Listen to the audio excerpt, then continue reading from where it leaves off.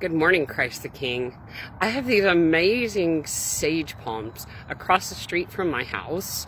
And so I thought, how cool on this Palm Sunday to be able to look out and see something to remind me of waving the palm branches and waving those palms that I'm not getting to actually wave as I enter church, but I can look out and see them.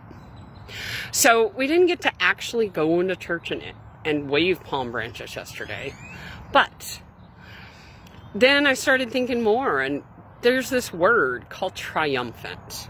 So triumphant's a funny word, triumphant. So we walk into church every Sunday, and I don't think about being triumphant. I walk into church. It's just church. And then I started thinking about the fact that I haven't gotten to go to church in almost a month. I haven't got to sit in Sunday church. I haven't got to take communion. I haven't got to do any of that. And that's kind of sad. Then I started thinking about that first Sunday that I get to go back. I get to walk in and I get to see all of my people and I get to see everybody I haven't seen in a whole month. And then all of a sudden, I realized just exactly how exciting that was going to be. I got to think about how exciting my kids would be and how exciting adults would be to go back to school and to go back to work and to even go to a Mexican food restaurant and eat chips and queso and all those things that we really kind of take for granted that we do on a daily basis. These are just things we don't think about.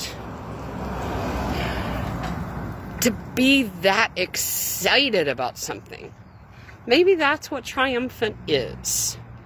So then I started thinking more about this triumphant. And these first Jesus followers were triumphant. And they were triumphant about Jesus. Am I triumphant about Jesus? So these first followers of Jesus were so triumphant that they waved palm branches when Jesus was entering Jerusalem. And they were waving them saying, Hosanna, Son of David.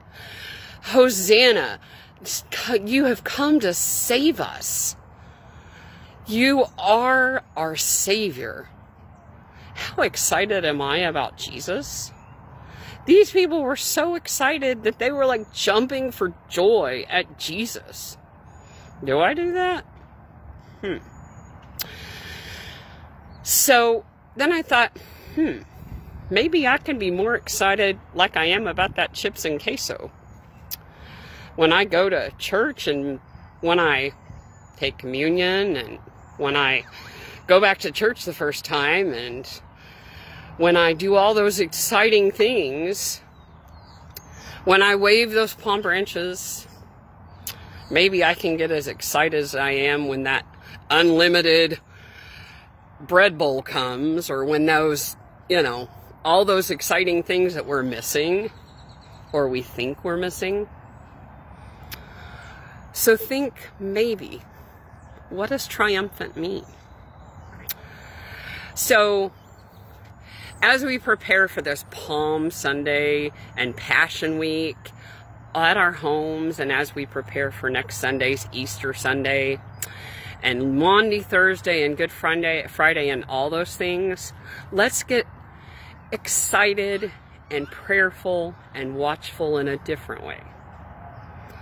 Let's get excited for that glorious time when we can be back together and glorious resurrection with Jesus. God be in my head, God be in my heart, God be on my left, God be on my right. Amen.